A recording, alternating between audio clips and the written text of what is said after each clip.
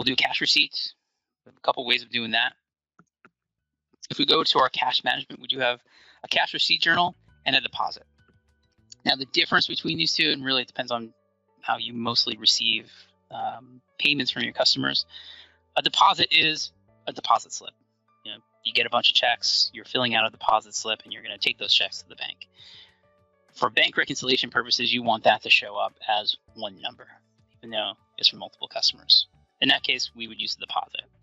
And I'm going to go back. I'm going to use the cash receipt journal in this example, but if we just look at the deposit screen, we'll see it's structured.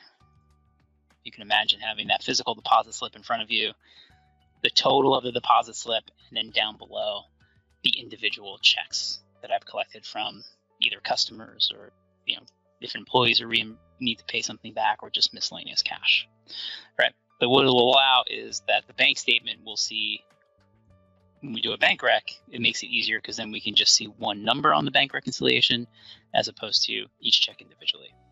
And then behind that, we can expand and collapse to see that. So if you do have a lot of that, there's a function for kind of a virtual deposit slip in the system. We're going to go cash receipt journal.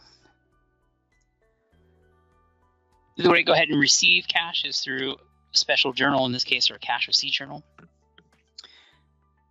And we'll just use the default journal we have here. So we get through it, we're saying we're receiving a payment. When we come through to the account type, this is where we select who's giving us the payment. And so we can get a refund from a vendor this way as well. And so if a vendor sends you cash back, we can say, well, we're getting that back in from a vendor, and it'll impact the vendor record. In our case, we're going to go through, select our customer that sent us our payment. We can select who that customer is. Let's say, I don't know what the invoices are out there, so I'm going to go ahead and select an invoice first. You could put the amount in first, or in my case, let's say they paid this invoice off. They're really late. You can see once I've selected that invoice, it will automatically put that amount in for me.